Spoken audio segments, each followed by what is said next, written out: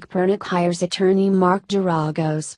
Lawsuit for the NFL refusing to let him quarterback.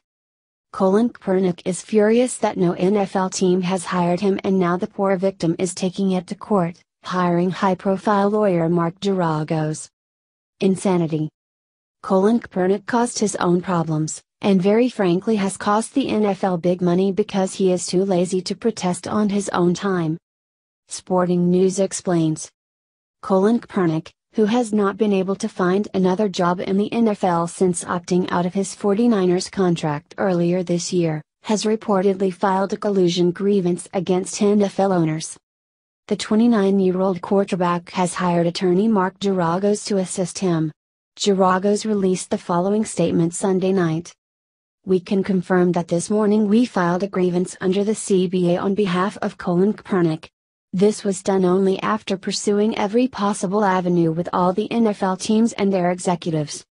If the NFL, as well as all professional sports leagues, is to remain a meritocracy, then principled and peaceful political protest, which the owners themselves made great theater imitating weeks ago, should not be punished, and athletes should not be denied employment based on partisan political provocation by the executive branch of our government.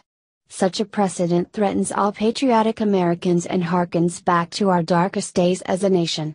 Protecting all athletes from such collusive conduct is what compelled Mr. Kaepernick to file his grievance." Kaepernick's goal has always been, and remains, to simply be treated fairly by the league he performed at the highest level for and return to the football playing field.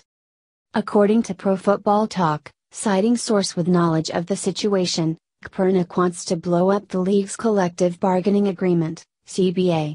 If Kaepernick can prove collusion through the grievance, the CBA will be terminated. Kaepernick's collusion grievance in part alleges league owners blackballed him and were further coerced by President Donald Trump. The NFL Players Union said Sunday it will support Kaepernick but will have no role in the grievance. The union didn't learn of it until it was reported in the media Sunday. "Our union has a duty to assist Mr. Kaepernick as we do all players, and we will support him," the statement said. The NFLPA has been in regular contact with Mr. Kaepernick's representatives for the past year about his options, and our union agreed to follow the direction of his advisors throughout that time. This whole issue is so stupid. These lazy football players can only find time to protest during the 2-3 minutes of the national anthem at the beginning of the game. These have been lazy antics, not protests. They leave the game and go back to their lazy millionaire lifestyles. Kaepernick brought this upon himself. He offended his fan base and he made himself a hot potato to any team who hired him.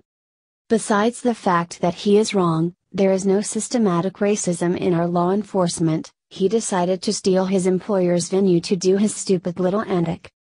I hope this costs you a lot of money, Kaepernick, because you are not the victim, you are the perpetrator. You caused this mess you are in? It is real simple. Protest on your own time. These lazy 3-minute antics have not been a real protest anyway. These morons don't have the intestinal fortitude to go out and really protest. They are too busy living their high lifestyle that the millions of dollars they have received while living the American dream. There is a major Veterans Weekend NFL football boycott planned. Click here for details. We will not be watching or listening to NFL games on November 12th in solidarity with veterans around the country, as football players have continued to disrespect the national anthem, the American flag, and everything our nation stands for. What do you think of this CEO pulling ads and sponsorship from the NFL? Click here. Click here.